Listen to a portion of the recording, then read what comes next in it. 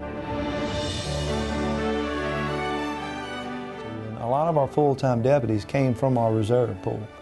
I mean, we like to hire them from there. Not only are they trained and they know what's going on, they know what we have to offer here, and they know what law enforcement's all about. In order to be a reserve deputy or a full-time deputy here, you can go on our website, which is lpso.org. You can print out you an application and you fill it out. At the top you put on there reserve officer, or you can put on sheriff's deputy, either one.